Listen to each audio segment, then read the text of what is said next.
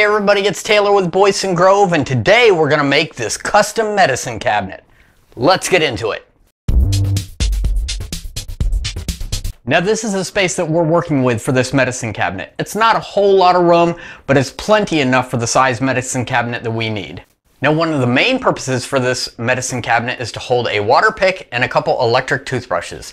That means I need to find a way to integrate electrical into this medicine cabinet so that everything can plug in. For this medicine cabinet, I'm going to be using select pine from the local hardware store.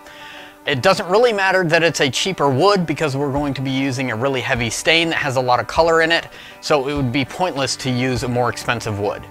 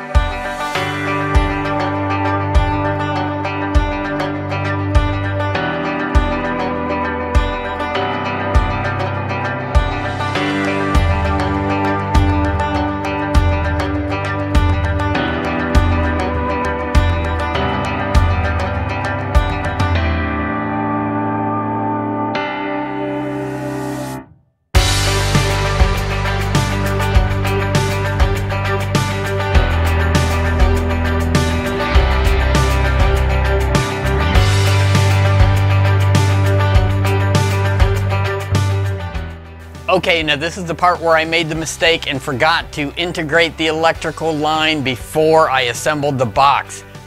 So I had to do a little disassembly to make that cord fit in there and then put it back together again.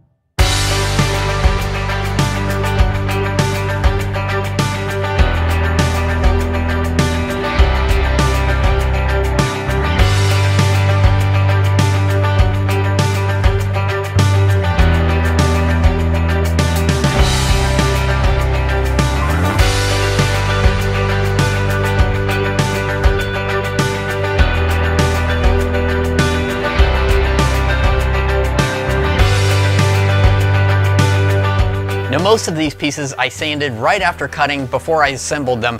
It's just going to make it easier in the long run because there'll be so many tight spaces to try to get into.